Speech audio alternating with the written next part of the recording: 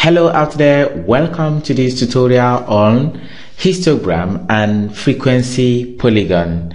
So we start the first problem. Problem 1. Use the frequency table below.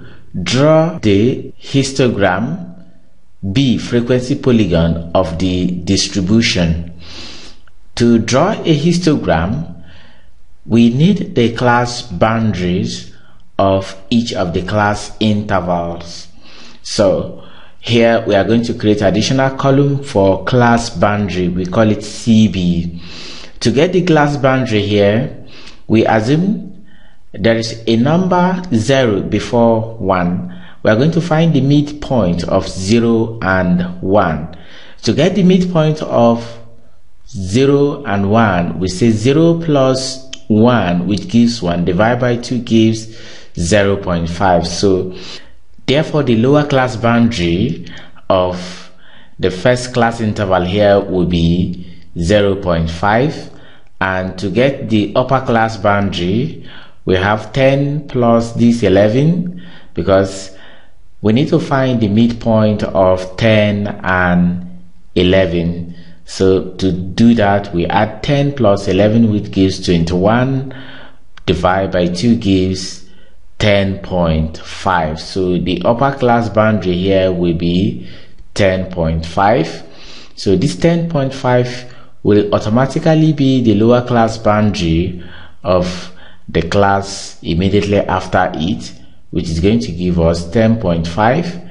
To get the upper class boundary of that class, 20 plus 21 gives 41, divided by 2 gives 21.5. That is the midpoint of 20 and 21, which forms the upper class boundary of the class interval 11 to 20.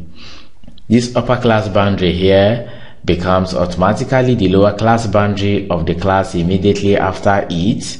And to get the upper class boundary for that class interval, we said 30 plus 31 divided by 2, which gives 30.5. So the class boundary there is 20.5 to 30.5.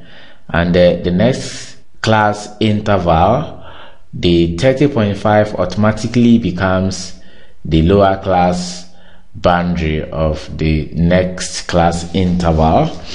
And to get the upper class interval for that class, 40 plus 41 gives 81. 81 divided by 2 gives 40.5.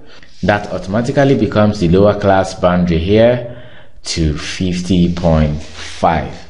So we are going to be using this frequency and the class boundary to draw the histogram of this distribution.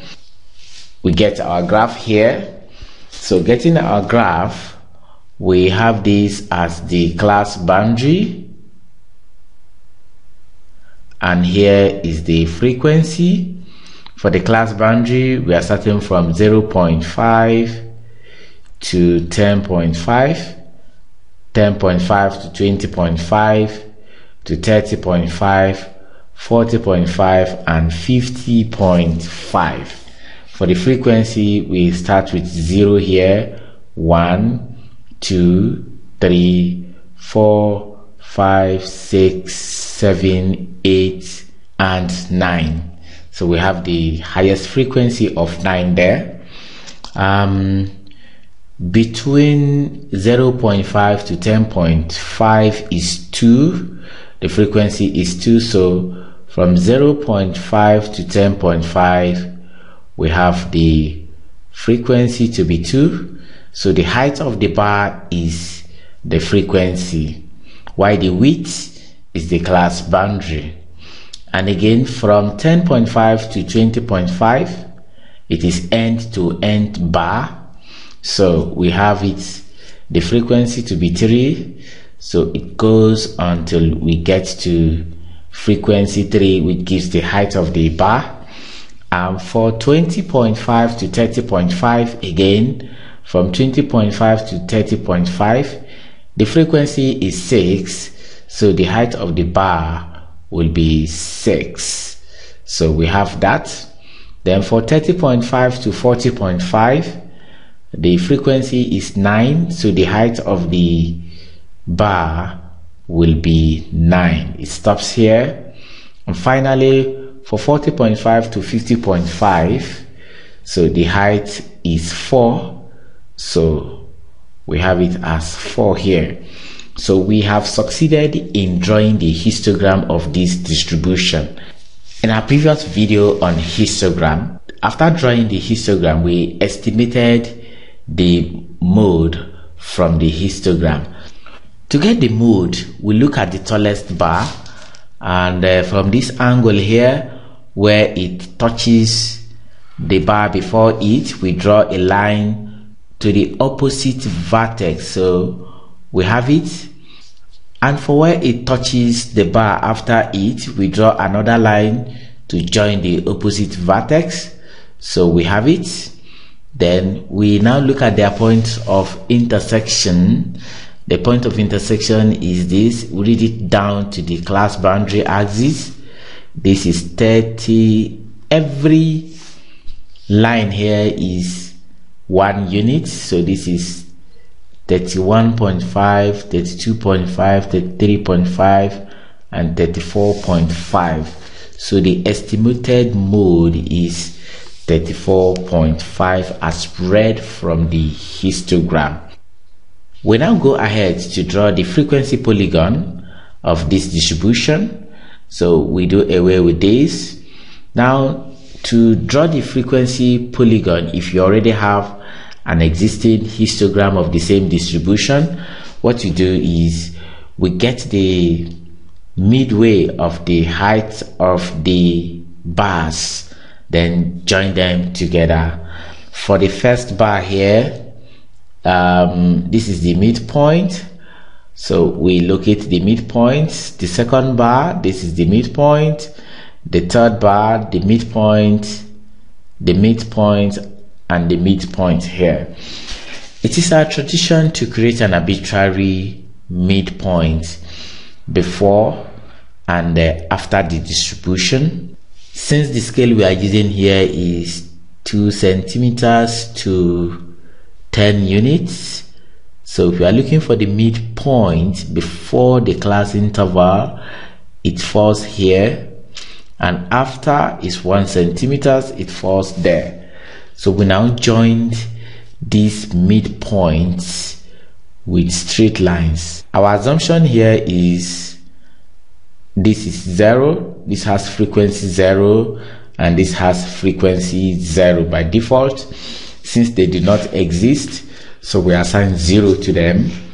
We now join them. This is joined, joined, joined to the point here. So we join, and finally we join to the end. So this is the frequency polygon together with the histogram. Assuming the histogram is not there, would have gotten something like this. We would have gotten something like this. But since the histogram is there, we have it together with the histogram. And that is the end of solution to problem 1. We go to problem 2 from here. For problem 2, the ages of 50 people in a hamlet are given in the table below. Draw the frequency polygon of the distribution. So here we are drawing only the frequency polygon. So we are going to learn how to get this. By default, the frequency polygon is the mid value on the horizontal axis and the frequency on the vertical axis. So we are going to create additional column to this table to give us the class mid value. So the class mid value will be adding the lower class interval to the upper class interval and divide your sum by 2 to get the mid value for each of the class intervals. We then start from the first class interval. 11 plus 15 gives 26, divided by 2 gives 13, and 16 plus 20 divided by 2 gives 18. 21 plus 25 divided by 2 gives 23. 26 plus 30 divided by 2 gives 28. 31 plus 35 divided by 2 gives 33. 36 plus 40 divided by 2 gives 38. And finally 41 plus 45 divided by 2 gives 43. These are the class mid-value for the class intervals. So we are going to be drawing the frequency polygon using the class mid-value on the horizontal axis and the frequencies on the vertical axis. So we bring in our graph. So from the graph, this is the class mid-value and this is the frequency. For the class mid-value, we are starting from 13, 18, 23, 28, 33, 38 and 43, and here we have it as 0, 1, 2, 3, 4, 5, 6, 7, 8, 9, 10 and 11. Since the highest frequency is 11, so we stopped at 11. So we now create an arbitrary mid-value before the class interval and after the class interval so that the frequency polygon can be joined together, and those class mid-value will be assigned 0.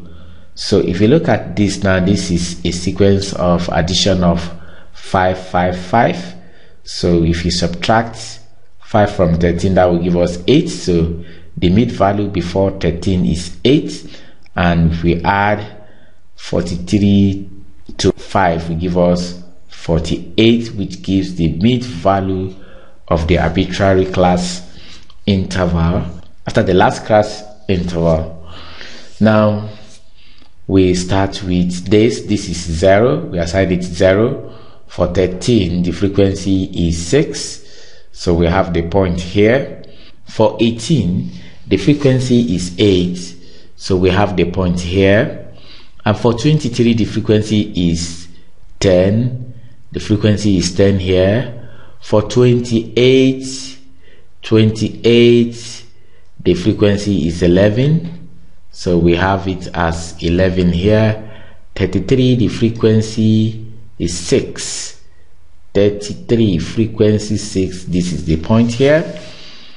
38, the frequency is 5, so we have 5 here. 43, the frequency is 4, and the arbitrary mid-value after the last class boundary has the frequency to be 0, so we have it like this. We join these points together with straight lines. So from here we have this from here to this, from here to this, then down, down, down and down. This is the frequency polygon for this distribution, and that is the end of solution to problem 2. This is the highest we can take in this tutorial. Remember to check the description section of this video on our YouTube channel, Uninab Resources, to get the link to our previous video on histogram and other related videos on cumulative frequency curve, that's OGIF, and other statistical topics. Please also remember to subscribe to our YouTube channel, like and share this video. Until we come your way again, goodbye.